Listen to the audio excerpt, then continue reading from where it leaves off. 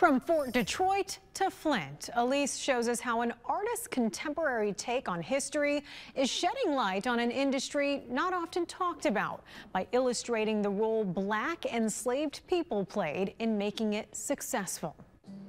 The backdrop, a vivid view of Michigan's frontier. I started to think about, well, a lot of people in Michigan, especially Black Detroit, wear furs all the time. In the foreground, modern, fierce Black women draped in fur coats. There's something to it.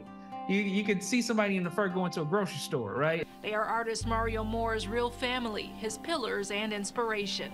My mom's an artist, so I grew up around it my whole life.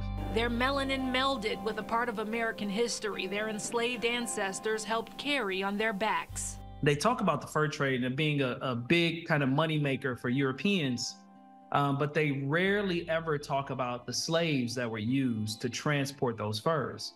You hear a lot about Native Americans who were doing the hunting, Native women who were doing the trimming and prepping the furs to trade with Europeans, but you never hear about the Black people that were used to transport those furs and assist in everything that was needed. Moore's Revolutionary Times exhibit at the Flint Institute of Arts features more than 30 pieces joining 3 bodies of work. And you go from 1865 or 1860s and then the end of the Civil War. And then the next gallery, you basically go into the Underground Railroad and you kind of go further back into time. And then the last gallery is about the colonial period and French Detroit and French settlement in Michigan.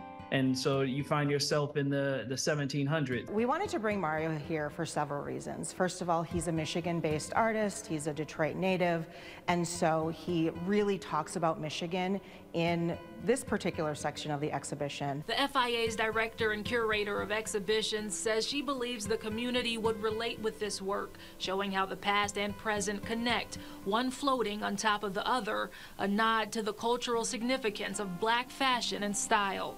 It might have been a thing where you had someone's elder who was transporting those furs, and of course at that time, because they're enslaved, they can't buy a fur, they can't wear it, so your descendants begin to wear those furs as an aspirational choice, as a desire to be seen as human or as kings or queens. If it feels like you're in flux between then and now, that's just the way he drew it up. But what you take away from his extremely realistic, nearly life-size paintings is up to you. I just want to invoke curiosity. I want people to go see the work and be curious about what they're looking at. Reporting in Flint, Elise Ramey, WNEM, TV5. The Revolutionary Times exhibit runs until April 14th, and again, it features 3 bodies of work, and we only focused on a small part, so there's a lot more to see.